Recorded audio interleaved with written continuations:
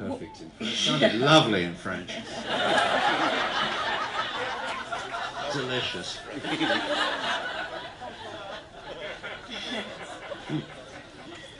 One more question from me, and then we'll open it up for your questions. But what inspires you? How do you write? I mean, as a writer, what actually is your? You said you write from 4:30 to 5:30.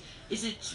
What's the process of writing, and how do you write a play? Are you inspired by one particular item in the news? Is it a whole thing? And then how do you actually develop it? What's usually a visual image. I very much like, because I love the theatre, I do love going to the theatre, and I love being in a theatre.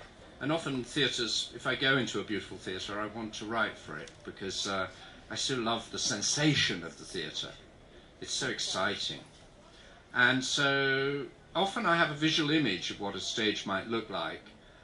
So if you take Plenty, for instance, this whole idea that there would be high windows of a stripped room, and that a woman would be sitting on some boxes, obviously about to move house, and that there'd be a Chinese takeaway on the floor and a naked man lying on the floor, and that meanwhile, which the actresses who played the part say is the cruelest thing anyone has ever done to an actor, because they're always so nervous in the first scene, and she has to roll a cigarette as the first action of the play is to wrap up tobacco in paper, which everyone says is a sadistic thing to ask of an actor in the first 30 seconds of a play.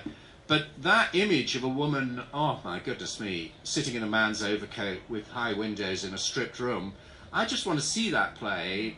The minute I had that image, I would go, wow, I want to stay and see this play. And so that feeling of a kind of how the feeling of the theatre will be when I walk into the opening of the play is really... that sensation often gets me through the whole evening. Plays are delicious or enjoyable on that basis, and so it's poetic, I suppose. That something visually poetic always excites me.